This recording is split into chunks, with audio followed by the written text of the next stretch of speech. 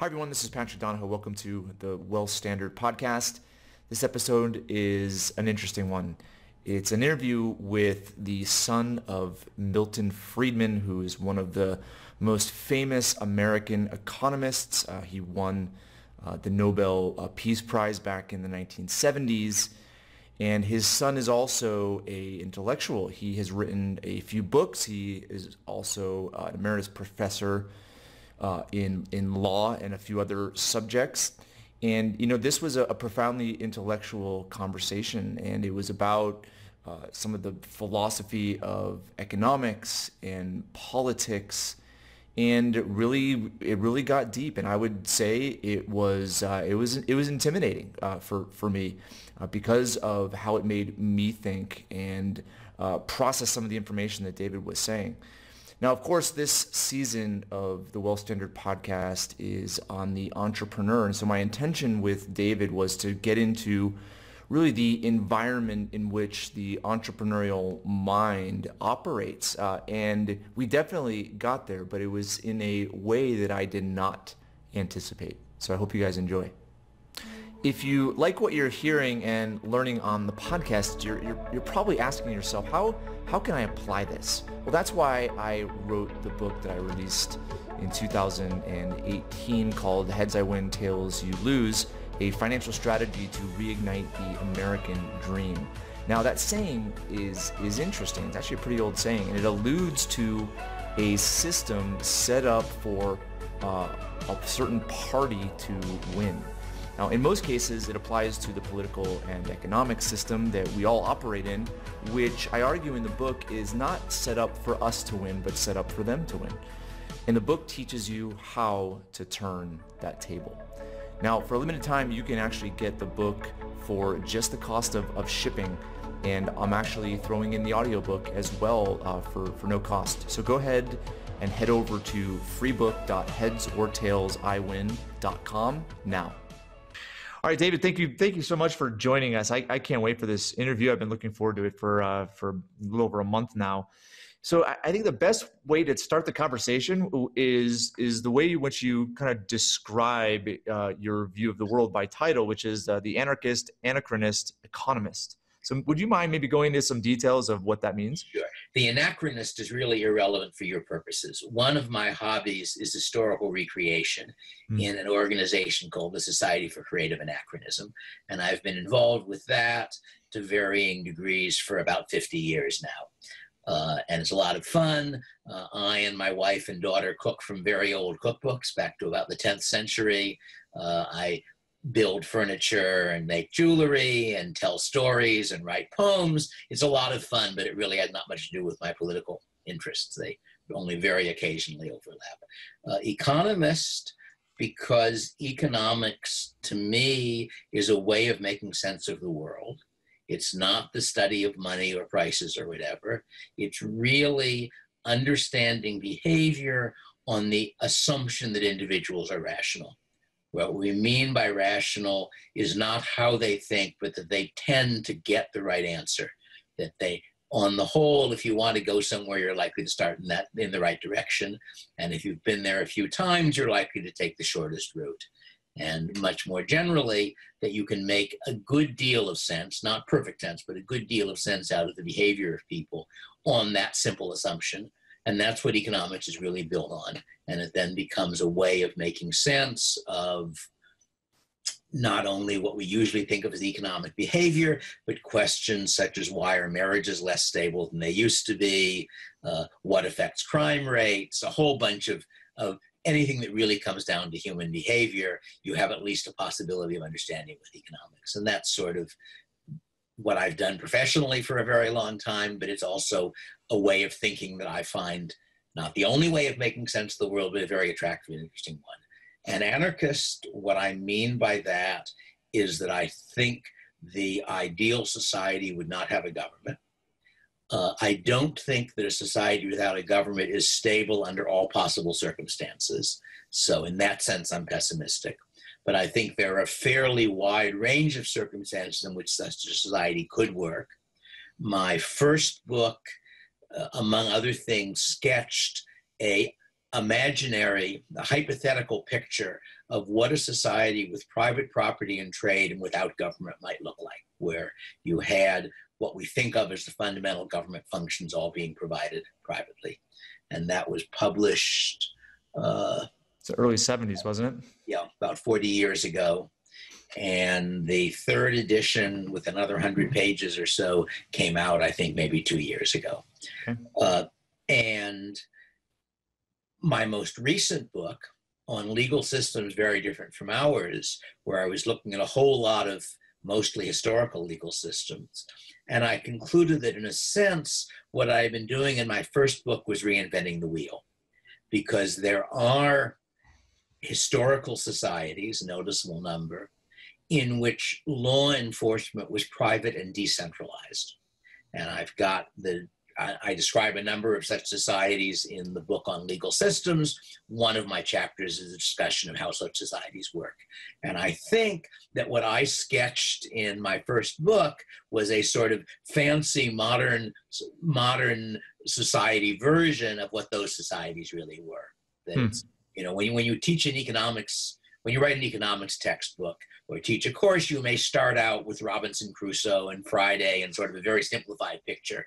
And there's a sense in which I was doing the fancy version of what the simplified picture of which it actually existed. So that was sort of one of the interesting things. A lot of other things. It was a fun book to write because I ended up learning about Amish and Romani and Imperial Chinese. That was a legal system that lasted about 2,000 years. It's sort of one of the world record holders for longevity. Pericles in Athens, which I like to describe as the legal system of a mad economist, because they've got all sorts of clever ideas which might or might not work. So that was a lot of fun. But anyway, so those are the things that I do. So look, it's interesting. I'm going to skip ahead to a couple of questions that I had for you. With your specific book coming out as long ago as it did, a lot of things have transpired since then. So with the updates you've made to the book, and you said most recently just two years ago, like what's changed, or maybe how have you experienced our, I would say, rise in maybe a stronger centrally planned government than may have existed in the 70s, early 70s. Like, what has been your experience and looking at that and analyzing it? I'm not sure that's true. That, as far as I can tell, things are usually changing in both directions at once. That on the one hand, a lot of the bad ideas of the early 70s are much less fashionable now. Everybody takes floating exchange rates for granted, for example. And in general, deregulation to some significant degree happened. The trucking industry got deregulated, the airlines got deregulated. At the same time, environmentalism has, in an odd sense, substituted for socialism. That is, back when I was writing, I think a lot of reasonable people actually thought that something like the Soviet model worked. That I think a fairly popular view was, it's not a very attractive society, it's not a very free society, maybe we won't want to do that, but economically it works. They're developing, they're going to catch up with us, and so forth. We now know that wasn't true, that it was, as it were, by its own standards, it was a flop. And I think there are people nowadays who call themselves socialists, but most of them, they don't mean we think we should have the government running the steel industry and the auto industry and everything else, which was the Soviet model. They mean a number of different things. That socialism, even back when I wrote Machinery, I pointed out that socialism had become a sort of a term with no content and positive sort of feel-good value, because it can mean a lot of different things for different people. But the most common usage nowadays is to refer to a welfare state like the Scandinavian countries, which are basically market societies. In some ways, they're more free market than the US, but have quite a lot of redistribution. But socialism in the old sense, I think, is largely dead. And environmentalism has replaced it, in that environmentalism provides a new set of arguments for why the government should interfere with the free market. In one sense, that's progress, because they're better arguments. Socialist was just wrong. Environmentalist argument is not inherently wrong. On the other hand, in practice, you end up with governments doing undesirable things with environmental excuses. So I guess maybe the clearest example of that would be biofuels. The US is the world's largest producer of corn, maize, and the US, I think, is currently turning something like a quarter of its corn crop into alcohol. And the excuse for doing this was the claim that that would reduce CO2 output. Apparently, it isn't true. That is, as far as I can tell, the people who were sort of serious about environmentalism eventually came to the conclusion that you were producing at least as much CO2 in the process of growing your crops. I mean, the theory of it is that the crops absorb CO2 when they're growing to produce your maize and then just put it back, so that's nothing. But of course, you also have tractors and trucks moving the corn around and so forth. And I gather, at least the conclusion is that it doesn't, in fact. There's a net impact. Yeah, there's a net associated with it. Yeah. But having biofuels does push up the price of corn, and that's something that farmers like. So we are putting a good deal of effort into making poor people in the world hungry by making one of the major food crops more expensive in the world on the excuse of environmentalism. And I think that's true of quite a lot if you look at it, of what's going on. So that environmentalism has substituted for socialism in the sense of a different set of arguments, but again, for the government interfering. However, it's again the case that we have no good way of getting governments to do the right thing. That the way I like to put it is there's a term, market failure, which describes most generally ways in which individually rational behavior doesn't combine for group rational behavior. That sort of for people who are familiar with the prisoner's dilemma, that's the two-person version of market failure. Market failure is not about markets. Market failure is a pattern in human behavior which occurs in a whole lot of different contexts. So when I give a talk about it, that includes things like the failure of the market to produce a public good, a good where you can't control who gets it. But it also includes rational ignorance in voting, because when you figure out who's the best person to vote for, you're producing a public good, you're producing a benefit which almost all of which goes to other people. You have very little incentive to do that. And the result is that most Americans don't in fact know most of the things they would need to know to have a respectable opinion on who to vote for. And that they're rational in that. So my view at least is that it's not that the market is perfect. It's only that the same things that cause the market to sometimes fail cause the political alternative to usually fail. That market failure ultimately comes because I am taking an action where you are bearing the cost or where you are getting the benefit, either way. And if I'm taking an action where other people bear the costs, it pays me to take it, even if the total costs are larger than the total benefits, as long as I get a benefit. If I'm taking an action where other people get the benefit, it doesn't pay me to take it, even if total benefits are larger than total costs. On a market, that's a fairly unusual situation. It sort of takes a semester or so of price theory, but roughly to sort of a first approximation, when you buy something, you're paying all of the costs associated with producing something. When you produce something, you're receiving all the benefits as a result of producing it. So roughly speaking, you have the ideal situation where each individual actor gets the benefits and pays the cost of his action, and then he takes the right action. There are exceptions, but those are exceptions on the market, and those are the normal situation on the political system. In a political system, almost never does someone making a decision bear the costs or receive the benefits of it. So the result then is that with environmentalism, you've got a legitimate argument for why, if the government did the right things, it could improve things. But the government mostly doesn't do the right things, and therefore it becomes an argument that has bad effects rather than. And you're saying that they don't do the right things because there's benefits when they make decisions, but the consequences don't necessarily exist? Because to begin with, if you really took global warming arguments seriously, no country would do anything at all about it unless they had an agreement with all the other countries to do it. I'm in California. California does various expensive things to reduce CO2 output. California's CO2 output, I'm guessing, is less than 1% of the world's CO2 output. Hence, anything it reduces means that temperatures 100 years from now will be perhaps 1/100 of a degree centigrade less than they would be if they didn't do those things. So it's absolutely crazy to do them if you're thinking of people in California benefiting California by controlling global warming.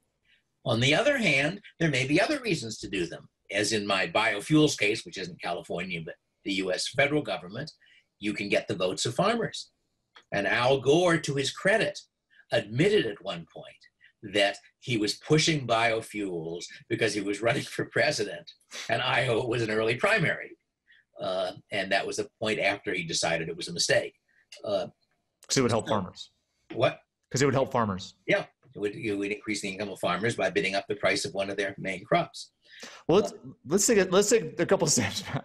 Let's take a couple steps back, because I think your view of the world is significant, and your explanations have been incredible.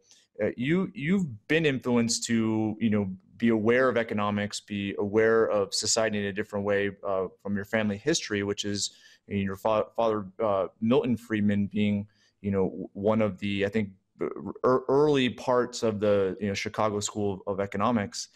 And so maybe talk just a little bit about some of the things that he did that influenced you the most, and why. Yeah.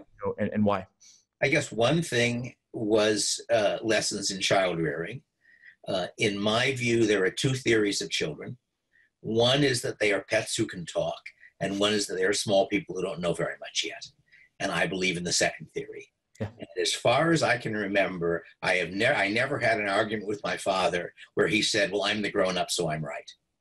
It was always, here are the reasons. If I have better reasons, fine. If he has better reasons, fine. And I think that was a very important lesson about interacting with people in general, even at the level of an adult interacting with a child. So that would certainly be one important lesson. I think my general approach to economics has been very much influenced by his. The way I think of the Chicago School approach, and I consider myself a Chicago School economist, is that economic theory gives you plausible guesses but not certain conclusions. That it is very hard to think of any real world conclusion which couldn't be true consistent with economics if you make sufficiently extreme assumptions about things like what people value or how you produce things, which economics doesn't tell you. That is, economics takes utility functions, which is what people value, and production functions, which is how you make stuff, as something you get from the outside. And my example of that used to be the minimum wage law, that Jim Buchanan, who was a colleague of mine early on, used to say that all economists agree that minimum wage laws cause unemployment. And that's not an empirical statement, that's a definition of economist. And he's wrong. He's wrong because although you would certainly expect it to happen, you can imagine some circumstances in which it wouldn't. And my old example was to imagine that there are a lot of consumers who really hate the thought that they're buying something produced by very low wage labor. And therefore, they'll buy more of the stuff that the unskilled laborers produced if it's paid more. And that used to be my example, but in fact, there was an article that got quite a long time, a lot of attention, and it unfortunately has bad effects, but it was a good article, in which somebody actually had an economic theory, which didn't require as wild an assumption as that, in which increasing the minimum wage under some circumstances would increase the employment of low-skilled workers. And it was a very clever idea, had to do with assuming that the employers were monopsonies, were monopoly employers, and were therefore holding wages, hiring fewer people in order to hold wage levels down. And now if you push the wage level up, they can't do it anymore, then they hire more people. That's too short. But it was a clever argument. Unfortunately, it's then gotten used by people who want to push high minimum wages, which I think are a mistake. But nonetheless, it demonstrated that not only could you make a wildly unlikely argument for this, I would say, wrong conclusion, you could make a not absurd argument for this wrong conclusion. So the Chicago method, as I understand it, is you form your conjectures from the theory, and you then find ways of testing them against real world facts. That my first journal article, a very long time ago, was an economic theory of the size and shape of nations, in which I claimed to explain features of the map of Europe from the fall of the Roman Empire to the present. And I submitted it to the Journal of Political Economy, and George Stigler, who was the editor, rejected it. And he rejected it on the grounds that I had no empirical tests of my theory. And well, how do you test a theory about size of nations. And I thought up some ways, some predictions the theory made about certain patterns of the shapes of countries at various times. And I revised the article, and George accepted it. And one result of that was that I have a little more evidence that my theory is true. But the other result, it turned out, was that I had to think much more carefully about what my theory actually was saying in order to figure out how to test it. That if you're trying to link your sort of mathematical model to the real world, you have to be a little more careful about what each term actually means. Mm-hmm. So in that sense, I think a good methodological approach for economics is to use the theory to figure out what you think is true, and then say, well, if I'm right, what implications will it have? What facts of reality that I don't already know could I observe to test the theory? So that was certainly, I suppose, the largest intellectual influence. Now, my father was a classical liberal. I'm a more extreme classical liberal, namely an anarcho-capitalist. So he was certainly an influence on me in that way as well. I think in terms of formal economics, I may well have learned more from other things, but in terms of sort of as a habit of thinking. So one of the questions I wanted to ask really relates to this point, I believe, which is, how have you, come to understand freedom and the different theories of economics that are out there, and how has it changed over time? But you went back to a really, to the past and started to, I would assume, understand patterns and identify patterns. And today it seems like, a lot of the cause of, the lack of progress or the cause of cycles, right, is in part by, the same force, which I would assume is, from what you're saying, is a central kind of a central drive from a government power, as opposed to it being done by the people. Yeah, there are a bunch of reasons why things aren't as good as they should be. Certainly one of them is that governments have the wrong incentives. Another one, going back to my rational ignorance point, is that voters in a democracy have the wrong incentive. That it really makes very little sense, unless you're an extraordinarily benevolent person, to actually spend effort figuring out what policies are best for your country. That the sensible thing to do if you're going to be involved in politics is to figure out what political position will make you most popular with the people who matter to you, who might be your family, or might be your neighbors, they might be your co-workers, and persuade yourself of that policy. There's some very interesting work by Daniel Kahan, I think his name is, at Yale, law professor, who has looked at issues where positions have become markers of group identity. So if you think about evolution, for example, that saying you're against evolution puts you in a particular group, as it were, or views on global warming or gun control, those would all do that. And his claim is that if you measure how intellectually able people are, the more intellectually able someone is, the more likely he is to agree with the position that the group he's a part of holds, whether that means believing in evolution or not believing in evolution. And he has an explanation of this. He says, this is rational behavior. Because whether I believe in evolution has essentially no effect on the world, it's going to happen with or without me, but it has a large effect on my relation to people around me. If I'm a professor at a elite American university and I say that I don't believe in evolution, all of my colleagues are going to say, look at that stupid, uneducated fellow. If I'm somebody living in a small town where everybody is the member of the same fundamentalist church, and I say I believe in evolution, nobody's going to want to marry my daughter or me. So in that sense, I think he's right, that it makes sense that it's in your interest not to believe what's true in those contexts. You want to believe what's true in things where your decisions affect you. You want to believe what's true about what cars will or won't run. But about whether there's really global warming doesn't much matter from that standpoint, but it matters for how you get along with people around you. So in that sense, we do not have a good mechanism for making those decisions. There isn't one. And I've argued in the past that shifting more and more things to the market at least gets you closer. There's this famous quote from Winston Churchill that democracy is the worst form of government ever invented by the mind of man, except for all of the others that have been tried. And people usually take that as a defense of democracy, but it isn't. It's a critique of government. What it's saying is the best form of government we have works terribly. And so I take that as an argument for saying wherever possible, shift things away from the government model to the market exchange model. I like to say that the very best form of government is competitive dictatorship. That's how we run restaurants. That's how we run hotels. I get no vote on what's on the menu, but an absolute vote on whether I go to that restaurant. And then the person running the restaurant has an incentive to put the things on the menu that his customers want. All right? So I'd like to shift as much in that direction as possible. And what I've argued is that you may be able to move everything in that direction. And there will still be problems because, as I say, the market doesn't always get the right result. It's just got a better odds than the alternative. And if you can't move everything, you can at least move a lot of things in that direction. But that's really been my view. I mean, I've thought it through a little bit more over the years, but that's been my basic view for a long time.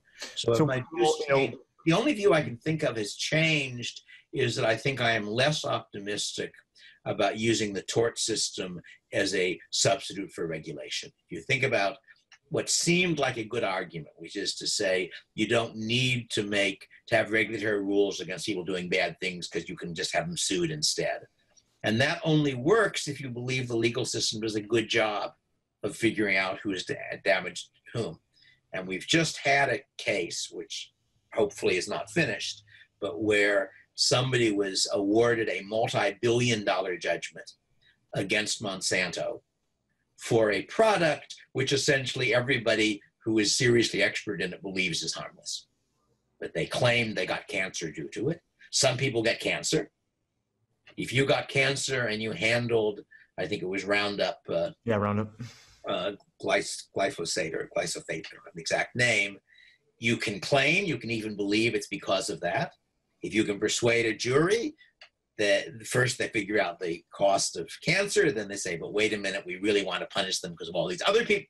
So you can get very bad results. So at this point, I'm less optimistic about that as an alternative. But of course, the system I want is one in which the laws themselves are generated on the market. That's what I sketch in Machinery of Freedom. That would do better. It still has, I have one chapter in the new edition on market failure on the market for law, in which I'm discussing where will my best system still give the wrong answer.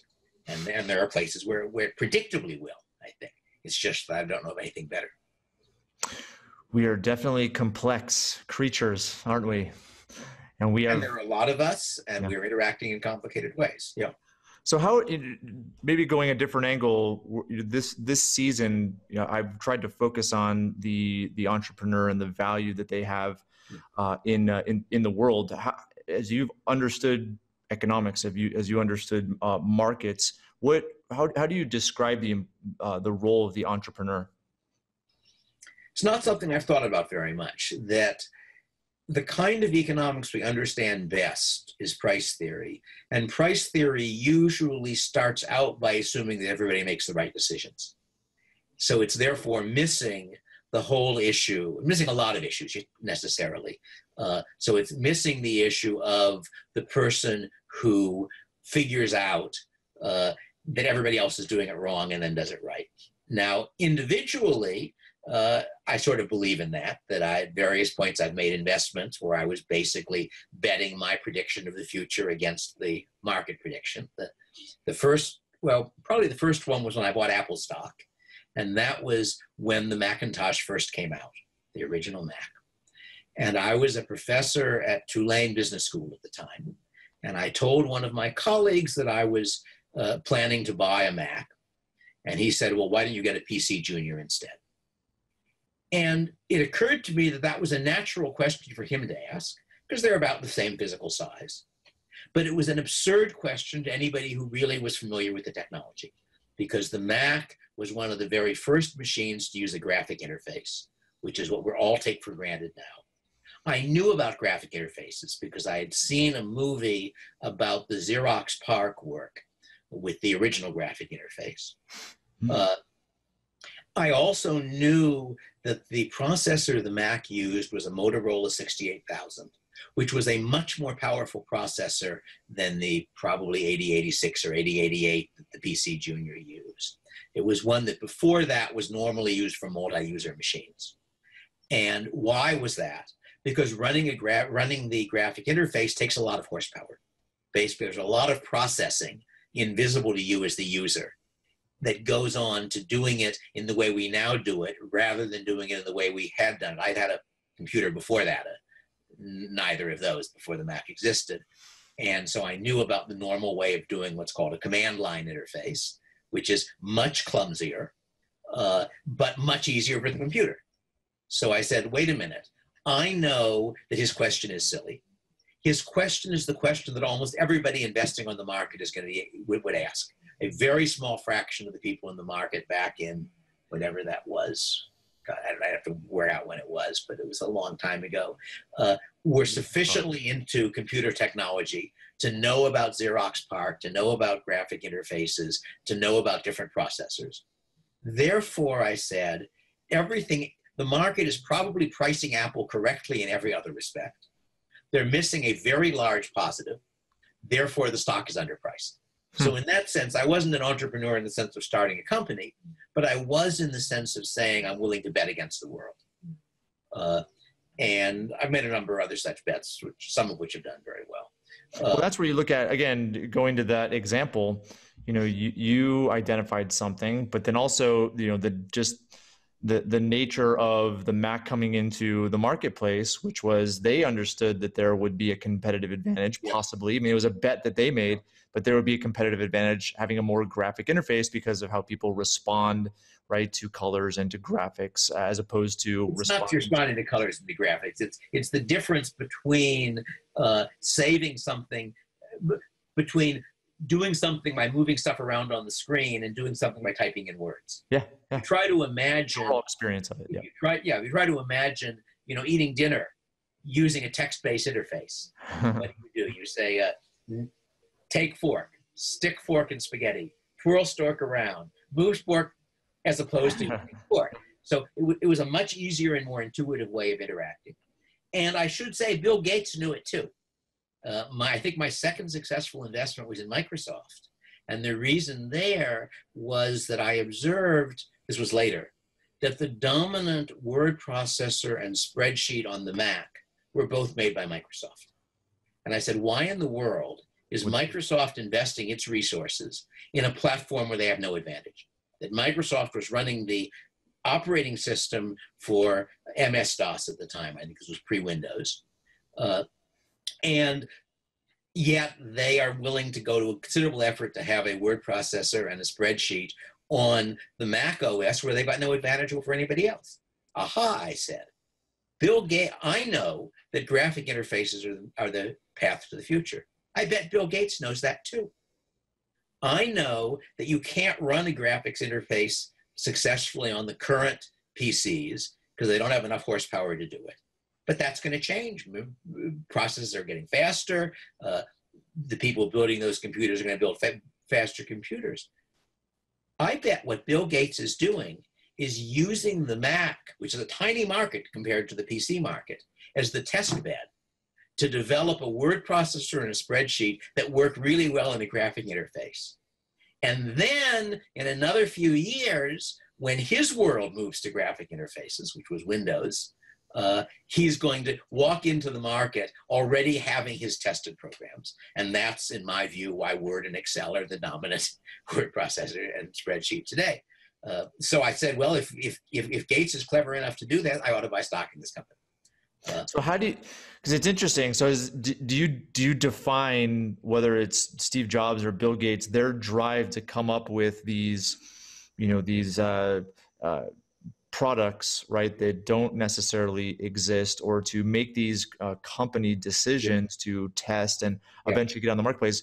Do you describe that as like an entrepreneurial drive, or do you? That's entrepreneurial behavior, but it's not something that I can fit into economics beyond observing that exists. Yeah, that's interesting. I mean, that's really there are other things like that. There are technologies that are very important in economics that we don't understand. Uh-huh. Is it natural for that behavior to occur if you have a specific type of framework?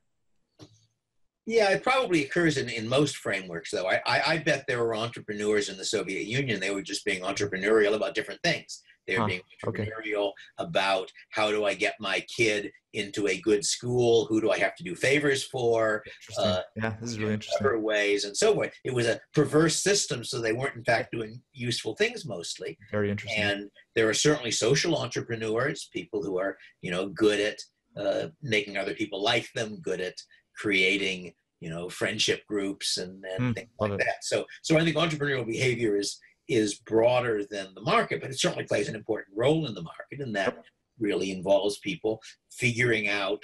See, let me give you a different example of a technology I don't understand, though I appreciate it. And that's why are some companies happy? All right. That there was a lumber yard near here, which unfortunately no longer exists. And my general feeling buying lumber there for projects I was doing was that people there liked each other and liked their customers and sort of felt like that kind of place. And on the whole, I get that feeling about Southwest Airlines today. I like riding them. And everybody tries to give that impression. And I'm sure to some extent it's true of some of the competitors. How do you do it? If you are the president of a company, what are the decisions that result? And you can see it's not a trivial problem, because on the one hand, you want to punish employees who do a bad job. On the other hand, punishing people is likely to make you unpopular with them and their friends. And so forth. So there's clearly a sort of a highly developed technology to running companies. And all I can say is, for me, that's a black box. That is, for me as an economist, that's a black box. That we describe it as a production function. You put some inputs in and you get some outputs out. And you might be able to observe the production function, but don't really understand it.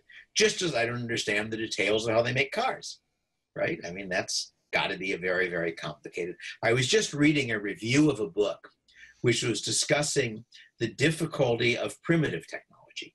It was somebody who was, interesting story, I don't know if he's right, but his account is that there are a number of cases, I guess in the 19th century, where you've got European explorers who end up somehow stranded in an environment where the local primitives are doing just fine and starve to death. And his point is that actually surviving as an Eskimo or surviving as a hunter-gatherer in the Amazon requires a lot of very sophisticated skills.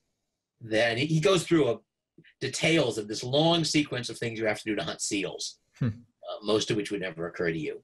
And one of the main foodstuffs in South America is manioc, which is poisonous.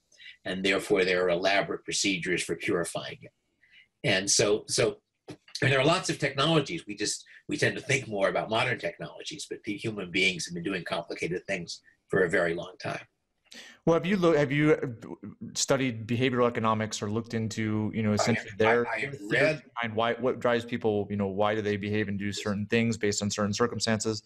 I've read Kahneman's book, Thinking Fast and Slow. I thought it's a very good book. There was one year that was our Christmas book, meaning it was the book we gave as a present to anybody we didn't have another present for. Cool. But what he's really doing is explaining why people make mistakes. Okay. What the basic logic of that book is that we have two different mental machines for doing things, what he calls the fast mind and the slow mind. And the slow mind is what we normally think of as thinking, rational thought. When I look at this screen, what I am seeing is not some gray here and some pink here and some little round brown circles with black dots in the middle there. I'm seeing a human face and a wall of an office and eyes and pupils and so forth. I'm not doing any explicit analysis to do that. All right, I've got incoming, just a pattern of colors. Mm-hmm. And yet, in the very fast background processing, it resolves that into a picture of what I'm actually seeing. All right, and Kahneman's argument is that the slow mind is a very scarce resource, that consequently we can't afford to think everything through. And we have a whole bunch of rules of thumb which work pretty well but not perfectly for the 99% of our thinking that's done in the background. And if you analyze what those rules of thumb are, you can sometimes figure out what mistakes we'll make. And that's sort of a neat idea. I don't think I've seen any interesting economics using that. It's Certainly people are trying to use that in economics, but that's because in order to be a successful academic, you've got to do something that looks new. And when you've got a question, you have an issue that smart people have been thinking about for 100 years, saying something new about it is hard. And one way is say, we've got a new approach. We've got this thing called behavioral economics. Let's do the behavioral economics of X, Y, and Z. And maybe there's something good being done there, but I haven't actually seen anything that struck me as my knowing anymore as a result. What I want people to do behavioral economics with is not my field. It's macroeconomics. If you think about why there are recessions and depressions and involuntary unemployment and stuff like that, in the part of economics that I understand, none of that happens. That in ordinary price theory, prices always move quantity supplied to quantity demanded for labor like everything else. All right? It's a nice model. It's something we actually understand, and it describes quite a large part of reality, but it clearly doesn't describe all of it, because you do have these episodes. I don't do macro, but as far as I can tell, of the people who do macro, is the background noise too high at this point? There's a part. Of the people who do macro, almost all of them involve a theory in which lots of people are making the same mistake over and over. And what the mistake is varies with the different versions of macro. So that if, as best I understand Austrian business cycle theory, which I don't understand very well, it involves the idea that the government produces money, drives down the interest rate, and business people then assume the interest rate will be low forever, make investments on that basis, and then discover, lo and behold, the government stops producing money, interest rates go back up, we've got to liquidate a bunch of stuff.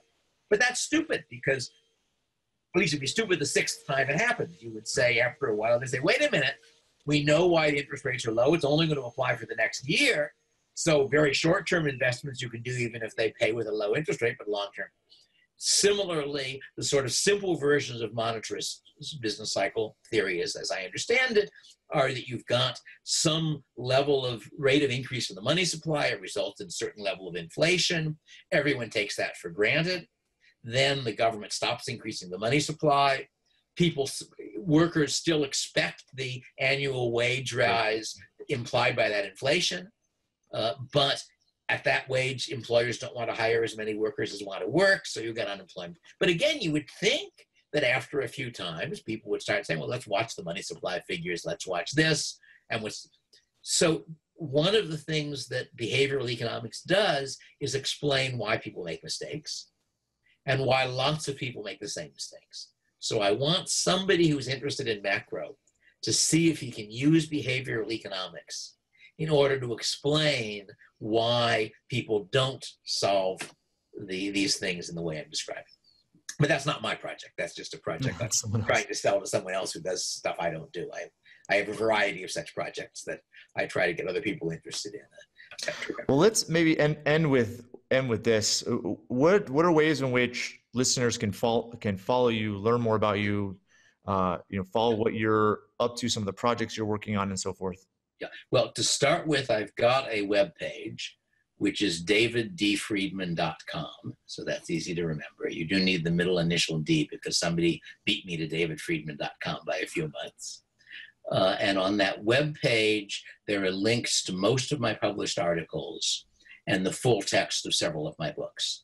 So that's probably the easiest way. There's also a link to my blog, and my blog has interesting stuff on it, but I post very rarely to it now, mostly because I got interested in somebody else's blog, which has a lot more activity and lots of interesting conversations. So mostly I'm doing things on Slate Star Codex, which is the name of a blog that I don't run, but where I participate. In terms of my writing, the most recent book is Legal Systems Very Different from Ours. And that is all you can get on Amazon, and it's a very inexpensive Kindle. I don't remember whether I made it $5 or $3, but something like that. Okay. Machinery of Freedom, which is my first book in the third edition, is also an inexpensive Kindle as well as a print version. Not in audio format? Actually, Machinery is also in audio format. Okay. I haven't checked on whether anybody's actually buying it, but basically part of the reason it's in audio format is that when I needed a cover, I self-published legal systems. Okay. So I needed somebody to do a cover for me. And a nice lady on Facebook, who obviously was familiar with my work, designed a very nice cover for it, which I used. And she also said that I really ought to have machinery as an audiobook. And so I figured she'd done a favor for me, I would do one for her, and she might be right. It might, in fact, be useful to people. So Machinery 3rd edition you can get as an audiobook. My only other audiobook is my first novel, which is called Harold. And that one I had recorded a long time ago for other reasons. And then once audiobooks became important, I figured I might as well turn it into an audiobook. And I'd like to do an audiobook of Hidden Order, but that depends on whether or not we get the rights back from the publisher. I think that's Hidden Order. I wrote a price theory textbook a long time ago, and I'm just in the final stages of creating a 3rd edition of that as a Kindle, which I'm going to self-publish because it went out of print. And when it goes out of print, the rights revert to me. Hidden Order was basically the price theory textbook rewritten into a book for the interested layman. So it's not intended as a textbook, it's a book for somebody who wants to teach himself economics. And I'm sure you can still buy copies, but I don't think they're actually printing it anymore. Okay. And I'm hoping that it's sufficiently out of print that I can get the rights back. And then I'll make that into a Kindle and maybe also into an audiobook. I'm less certain of that. But I've got a variety of other books people might find interesting. My second novel, Salamander, which I like, and I'm going to have a 3rd novel fairly shortly, I think. Those were all for fun. None of them were very successful, but some people like them and I like them. And my book, Law's Order, which is a explanation of the economic analysis of law, which was what I've been doing professionally for a good deal over the last 30 years or so. And I hope people would find that interesting. And I have a book, Future Imperfect, which is looking at ways in which technological change may radically change the world over the next 30 years or so. And that's in the works, or that's... No, that was printed some years ago. That's available. Okay. I don't even know if it's a Kindle because it was commercially published, so I wasn't doing it, but it probably is. But it certainly is a print version. It's not an audiobook. And I feel I could make an audiobook, but I need permission from the publisher. And that one, basically my view is that the future is very uncertain. I think when people talk seriously about what we have to do to solve problems 100 years from now, they're making a mistake. That we don't know enough about what the world is going to be like 100 years from now to do those calculations. So what I'm doing there is looking at a bunch of different technological revolutions that might happen. If it happens, what are the implications? What are the problems? How might you deal with them? And after I wrote that book, after I published the book, I gave a talk at Google on the book. And I started out by saying that I thought global warming was a pretty wimpy catastrophe. So temperatures go up by a few degrees centigrade. Sea level goes up by a meter or so in 100 years. I've got 3 different ways of wiping out the human race faster than that. And I do. That is, in fact, you could see, I also have on my web page, I have a link to a whole lot of videos of talks I gave, including... Does it include that Google, the one you did with Google? Yes, that is in fact there, but lots of talks on different things. Some of them are audios, some of them like that one are videos. Okay. So if you just go to my web page, it's not a very fancy web page, but if you look down it, you can find the link to my webbed talks and interviews, and that will give you lots more of those.